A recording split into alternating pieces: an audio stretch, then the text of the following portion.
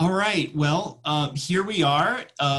Again, welcome, Jinwoo. Thank you so much for you taking the opportunity to talk with me. I get the privilege to have a little conversation with you here, and I know that everybody at St. Matthew's is really looking forward to get to know you more. So I thought we'd start off and just ask a few questions and maybe give you a little bit of a chance to tell us a little bit about yourself and who you are. And I know you're looking forward to get to knowing us, and we'd love to get to know more about you. So can you tell us a little bit about yourself?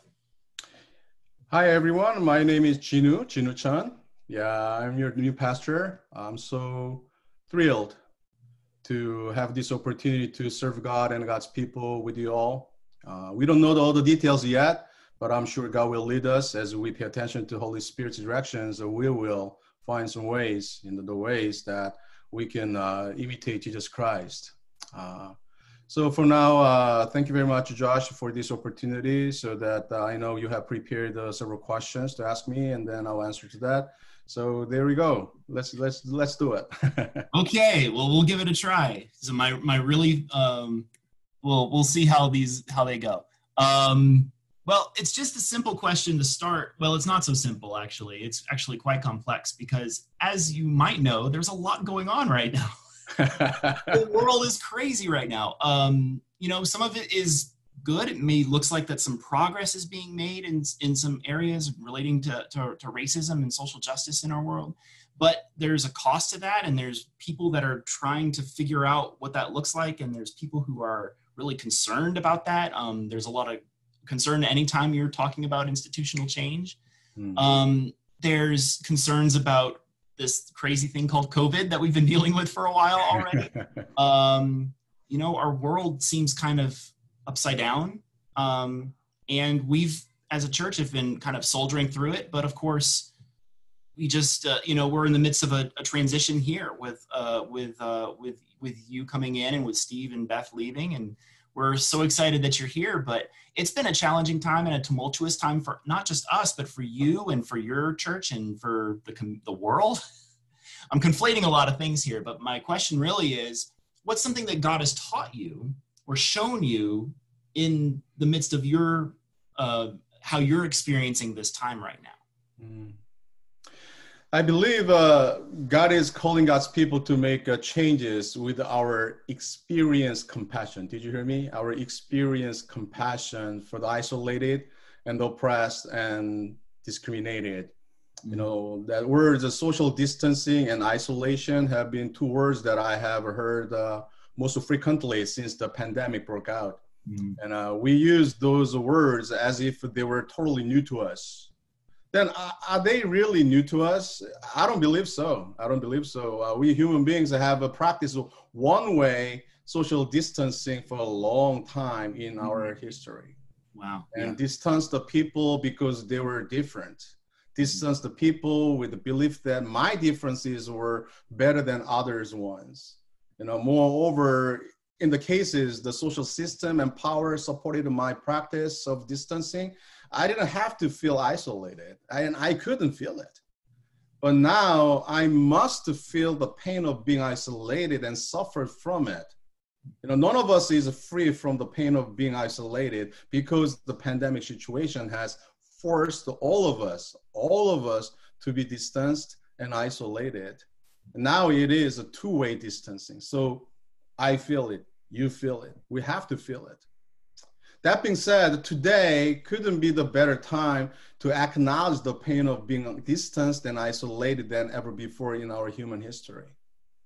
We have realized all humans are this intimately connected to one another, regardless of any differences. My breathing can impact you and your life and vice versa, right? So we finally got to the point that we are one body, literally one body, regardless of all the differences among us. So, however, sadly, it seems not all of us have learned this lesson yet. So we still see the evil action of discrimination is being done in our country and in our world. So therefore, as an accountable member of this American society, as a conscious Christian and as a responsible pastor who loves our country and our nation so much, I sense God's call for us to make changes. I strongly believe God wants us to use our own pain of being isolated to feel others' pain of being isolated, especially the pain of the oppressed and the discriminated due to their different skin colors, ethnicities, gender, age, sexual orientation, socioeconomic or family background, and mental or physical ability, you name it. So moreover, with this experienced compassion, God wants us to do something to make changes. So this is what God has shown me in the midst of this very, very challenging time. Amen. I hope that I answered your question. Everybody just got a second sermon and probably a lot better than the first one. Oh my goodness. Wow. Yeah, no, I just want to stay on that and talk more about that. But we're going to give you have a whole summer to expound upon that wonderful idea, because I think there's a lot there that we need to unpack. It's great. I think you're exactly right. But we are, you personally are also going through a transition, as well as we are. What's been the hardest part about leaving Belfast? Well, before I answer the question, let me tell you this. If somebody comes to me and asks me, hey, Jinwoo, what is Christianity? Tell me, one sentence. Then probably I would say Christianity is all about relationships. Yeah. Relationship with God, relationship with others, and relationship with myself, which is based on Jesus Christ's greatest commandment. Love God, love neighbor as yourself. So it's a relationship, the congregation in Belfast, and we have been very attached, emotionally and spiritually. So that's the hardest part. But also, especially my relationship with those who God has helped me to develop a relationship with outside the church, like my siblings in Narcotics Anonymous. At one point, I sensed that God called me not do programs, anything like that, but basically live with them and build a relationship with them, be with them, So it used to be they and I, but now I can tell it's we. So it was very hard to say goodbye, leave them, so yeah, basically relationship. My answer would be relationship was the part that I had the most hard time with. Sure, that makes total sense. And now for the question that you can't possibly answer, but I'm going to ask it anyway. What are you most excited about in coming to St. Matthew's? If there's anything that you've learned so far or anything that you're looking forward to? I believe it's the same thing, relationship. That makes me most excited, but more specifically, when I saw that logo, whatever you call it, the logo of the church, received, transformed, and sent. Mm-hmm. Oh my gosh, I got goosebumps, Discipleship. I just heard a bunch about it earlier, so. Oh yeah, I got goosebumps, and my life-changing word, wounded the healer came into my heart and mind. Yeah. I myself was severely wounded years ago. At the time, Jesus Christ embraced me as I was, and God healed me, made me whole again. And Jesus made me a wounded healer. So by using our church's terms, Jesus Christ, our Lord and Savior, received me, transformed me, and sent me to witness this beautiful and powerful good news to another one who need to experience it.